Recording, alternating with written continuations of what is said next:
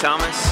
We're here at Crossroads, February show, and this is the first one in San Diego, so it's I don't know, a cool, new, exciting venue, and everybody seems really hyped. I'm just going to walk around with you guys and kind of show you some of the people, some of the booths. And we have booths that surround the entire parking lot, and there's a little island of booths, and it's all skateboard companies, and I don't know, it's got a really, you know, good grassroots feel, and everybody can skate around even if you're riding something as wacky as that. Basically, we have like a nice mix of shoe brands, hard goods brands, some small brands.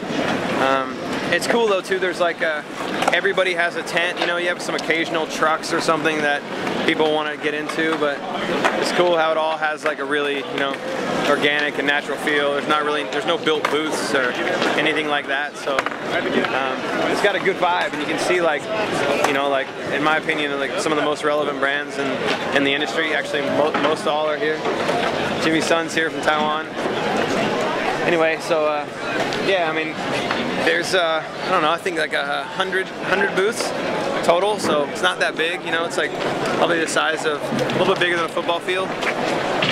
Everybody's got room to, I don't know, carve around and get weird. And we have like certain little areas. We set like-minded brands next to each other. Like there's a little boutique area with like Western Edition, Mighty Healthy, Diamond, and Huff, and Blueprint. Just trying to like, and then we put like Zoo York and Fibro. Those guys are like tight, and put them together. And there's some beer guys that really like beer. Some brands that are into beer. I put them next to the beer tent. Try to accommodate everybody we can, and I don't know, just make it trying to just make everybody, you know, feel positive and psyched about the event.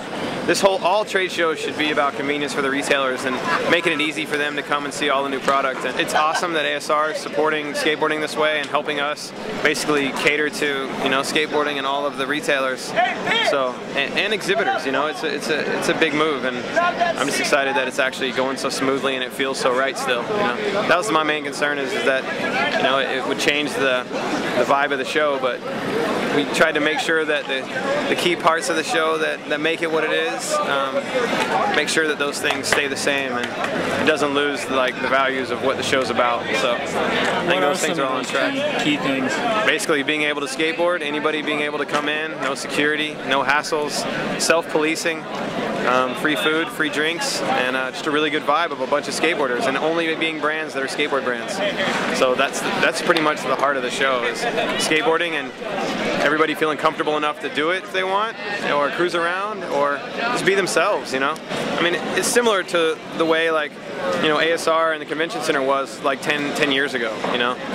Except with a little bit more rawness and a little more street, you know, like real skateboarding feel. But I mean, the trade shows used to be like that a long time ago, and they kind of just faded and changed, and skateboarding kind of took a different direction, and I'm kind of hyped just to have it, you know, everybody united in one place to where everybody can, you know, kind of vibe out together.